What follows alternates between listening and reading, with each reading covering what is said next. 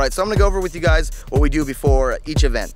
It's basically we start off with a jog, get your heart rate up, get a little sweat on. One more lap, lady. Yeah, I said it.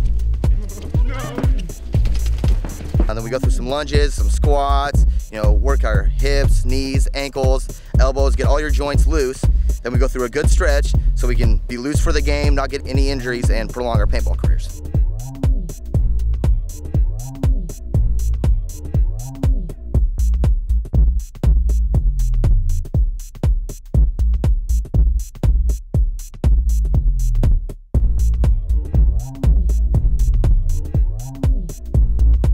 Lunges, 5 each leg.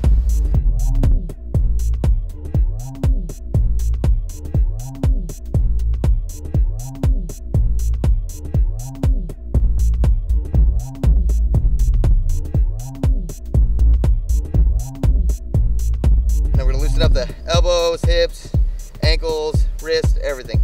Start with the wrist. Elbows.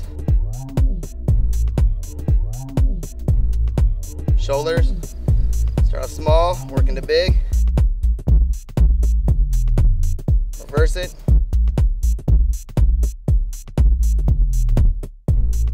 Work those hips, get them loose. Do the knees. Right ankle. Switch. Switch. Hold for about a 20-second count. Leg out. Now all your stretching, you don't want to bounce anything. You just want to be a slow, consistent stretch. Otherwise you can get small tears like a strain.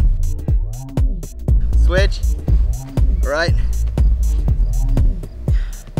Stretching here, you're getting a little bit of your back, mainly it's your hamstring. Try to point those toes back towards you. You'll feel it in your calf. All right, pull your left leg in.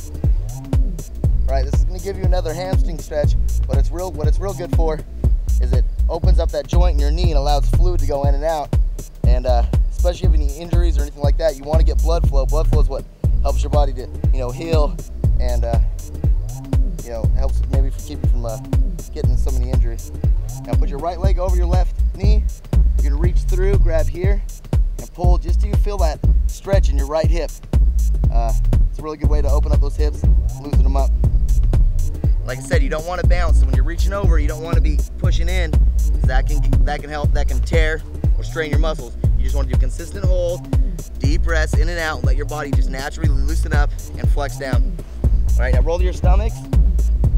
Put your hands about shoulder width apart. We're going to stretch our lower backs. Now, if you're real flexible, you'll be able to go all the way up and lock your elbows out. But you want to keep your midsection on the ground and just get a good stretch in your back.